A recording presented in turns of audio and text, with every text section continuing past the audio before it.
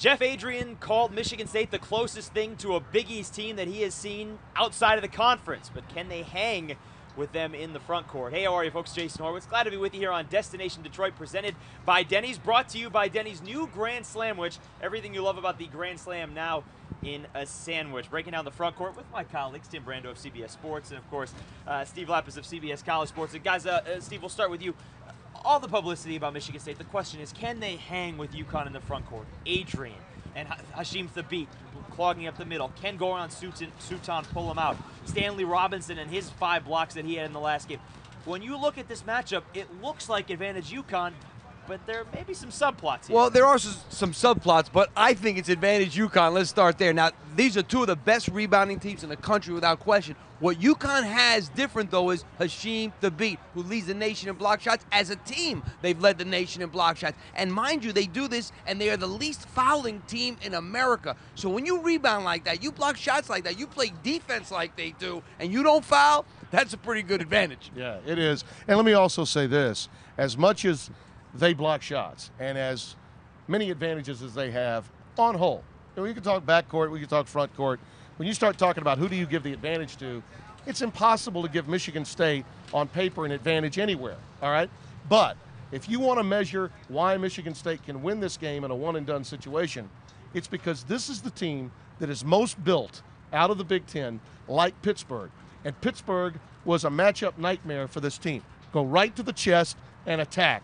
I think all those guys can do that, but Suton can come out, and the dilemma is going to be who's going to guard him. If it's Thabeet, I think he's in trouble. I think we're talking early foul trouble, and I don't think Jim Calhoun's going to be dumb enough to do that. I think he's going to put Stanley Robinson on Goran Suton so he can protect Thabeet, but then will Suton do damage to him as well, and can they get some lanes to the basket without maybe having those block shots that they would normally have? Steve, what do you need if you're Tom Izzo from Goran Suton in this ballgame? You need him to make threes. I think the thing that will put a smile on Tom Izzo's face earliest in this game is Goran Suton makes a three early. Yeah. That could change the entire game. Not only from them scoring inside it, but Kalen Lucas getting to the basket more, opening things up. Yeah. So I think one of the most important factors in this game, I don't know about you, Tim, is him hitting a couple Let me shots. tell you something. In 1994, 15 years ago, Charlotte. History lesson. Well, it happened, okay? Arkansas beat Duke.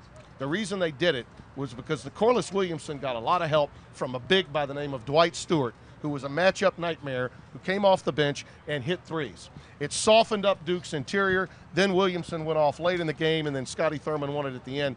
Anytime you got a big that can hit threes, you got a huge advantage. And I think it's going to open the lane up for Summers. I think it's going to open it up for Lucas to do damage because he's making those shots. It makes everybody better. And that's one thing Connecticut cannot get from their bigs is a face-up jump shot. They can't get that. You know, that's the one thing, too, when you talk about Michigan State against Connecticut. We're talking about the bigs, of course, but when you discuss the bigs, it's in context with everybody else. Yeah. Michigan State and Kalen Lucas need to drive the lane.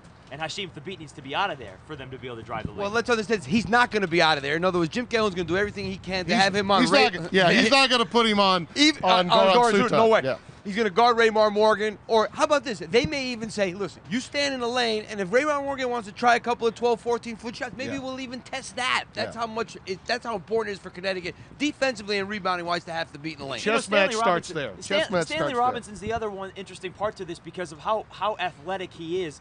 You know, you think about maybe Robinson and Raymar Morgan, but we haven't seen the Raymar Morgan that we expected at the beginning part of the year. Those are the 2 interesting keys here. Which guy plays better may decide this game. Yeah, and you know what?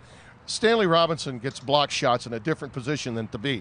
He gets them from the backside with his athletic ability going back to the offensive player has already beaten the defense. Robinson goes back and blocks it that way. When Thabeet gets his, it's obviously from underneath going back, and it's a fast break. So it's a different kind of block shot, but it's still a very effective block shot, no doubt about it. 14 points, 8 rebounds a game in this tournament, and really, he's the guy that's made everybody forget Jerome Dyson, not Kemba Walker. It's really Stanley Robinson. Yeah, he's been tremendous, and he was against Missouri. Still think this is the first game where the loss of Dyson could expose Connecticut. I really do. We'll have to see and find out if that actually takes place. Michigan State certainly deeper than UConn. Yeah, in the they're the Pittsburgh of the Big Ten. And they the are. backcourt as well. That's Destination Detroit presented by Denny's. Don't forget to bring a friend to Denny's on April 8th from 6 a.m. to 2 p.m. and get a free Grand Slam, which when you buy a Grand Slam. For more on the UConn-Michigan State game, be sure to stay with CBSSports.com. For Tim Brando and Steve Lappas, I'm Jason Horowitz. Take care, folks.